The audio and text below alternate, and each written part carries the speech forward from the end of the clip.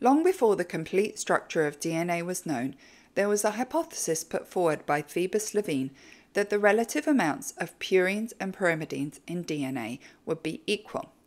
In other words, that the 4 nucleotides in the DNA would occur in equal numbers, and this was known as the tetranucleotide hypothesis. To test the tetranucleotide hypothesis, a scientist called Erwin Chargaff decided to analyze a number of different DNA samples from a variety of different species.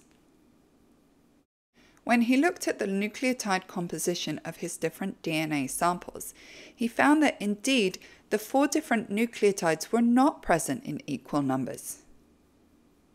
Now note that falsifiability is an important way by which scientific hypotheses are evaluated.